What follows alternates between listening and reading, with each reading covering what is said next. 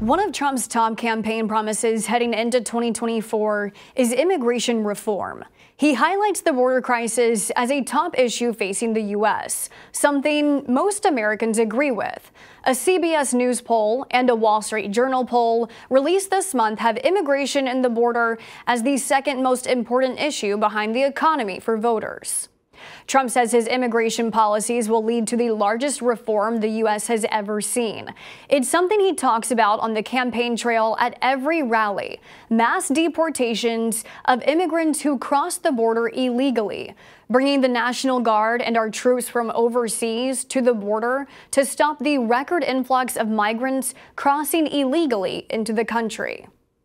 But this past weekend, his remarks in New Hampshire have largely overshadowed policy in his latest controversy. Here's what Trump had to say. You know, when they let, I think the real number is 15, 16 million people into our country, when they do that, we got a lot of work to do.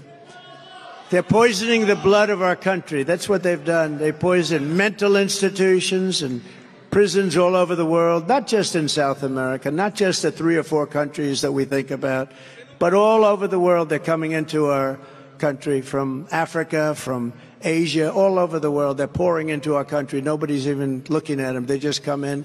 Trump is being criticized for saying poisoning the blood of our country, as Hitler's manifesto called the mixing of races blood poisoning. Both Democrats and some Republicans have publicly condemned the former president's choice of words. Trump's rhetoric is something Republicans are getting used to, downplaying the comments of the party's frontrunner. Republican Senator Lindsey Graham was pressed on Trump's remarks. The Biden campaign has accused former President Trump of, quote, parroting Adolf Hitler.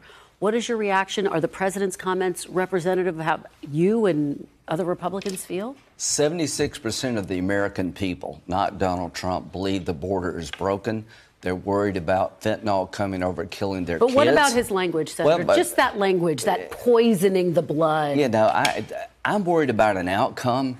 He is right to want. He had the border secured, the lowest in 40 years in December of 2020. To the Biden administration, you're talking about Donald Trump's language as you sat on the sidelines and allowed the country to be invaded. 172 people on the terrorist watch list have come on your watch. Fentanyl is killing more Americans than any time in history. Just on the language, though, I want to get your response. You have endorsed former President Trump. Are you comfortable with him using words like that? You know, we're talking about language. I could care less what language people use as long as we get it right. Graham argues the country should focus on the difference in policy. But because of Trump's word choice, his stance on immigration and his policy proposals are now in the headlines as anti-immigrant. ABC, Trump doubles down on anti-immigration rhetoric. CNN, Trump targets undocumented immigrants as he leans into anti-immigrant rhetoric. And MSNBC, the dangers of Trump's anti-immigrant rhetoric. Trump seemed to attempt to clarify the remarks on Truth Social after his speech, standing by being anti-illegal immigration, and that illegal immigration is poisoning the blood of our nation. Trump's words are known to trigger controversy. He recently said he would be dictator for a day. But his rhetoric doesn't seem to be hurting him in the polls. Trump's lead in the primary is unwavering. No presidential candidate has been this far ahead in national polls and gone on to lose the primary, which means more rallies, more speeches, and more headlines centered on Trump's word choice as 2024 is on the horizon.